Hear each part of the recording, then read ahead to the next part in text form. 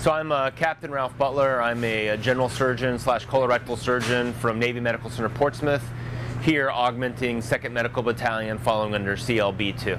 So a mass casualty drill is when we test the resources of the medical system to its limits. We try to push our boundaries and see how we can do with multiple patients. We define a mass casualty as any time we overwhelm our system. Well, we learn a lot of our communication process as well as review the medical and surgical care and also work on the medical regulating, which is the patient transport and tracking. It depends on where we are in the deployment cycle. Prior to deployment, they happen, we do field exercises and work up to deployment just like other units. On a non-deployment cycle, we'll do them at least once a year. The members that are organic to 2nd Medical Battalion certainly do them more frequently.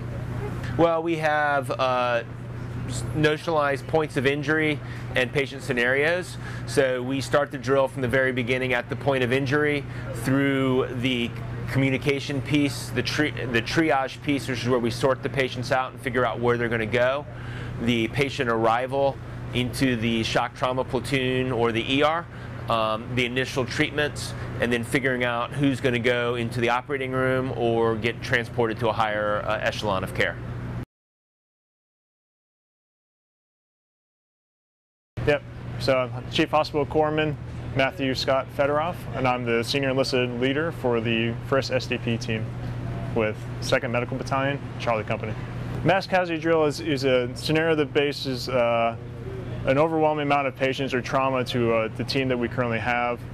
It's pretty much any overflow of patients that overwhelms the capabilities that we may have, either doing with personnel-wise or supply-wise. So the purpose of the mass casualty drill is to actually prepare our team, and so we can all work together, talk to each other, have the good flow of communication, treat the patients as they come in, get them stabilized, hopefully not with any loss of life, so we get to the next echelon level of care.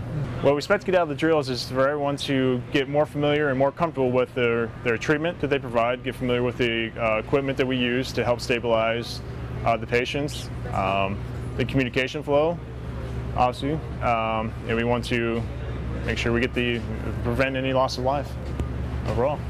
We try to run them on once a quarter, once we're a med battalion, and again, that's just to keep our proficiency up and make sure that we all communicate well and hone our skills to where they need to be. Things take place during drills. That's kind of a loaded question.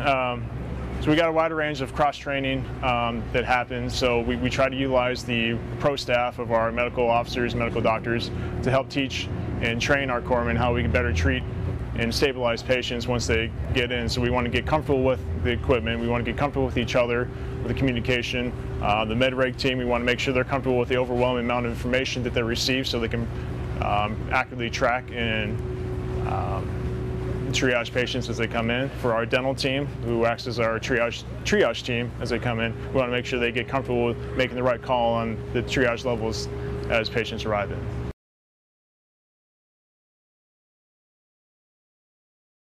HM2 Timothy Moore with CLB-2 Surgical Company, TAD from 2nd Medical Battalion, and I work in combat trauma management. Mass casualty drill is something that a surgical company internally conducts upon deployment, whenever they deploy, to ensure that their set processes function adequately in support of numerous casualties. Planning for upcoming deployment takes place months before you actually deploy. What the mass casualty drill actually does is it reinforces people's confidence in the system and in the established guidelines that have been put forth. It also identifies weak points that might be able to be improved upon so that we can provide the best patient care if and when that actually does occur.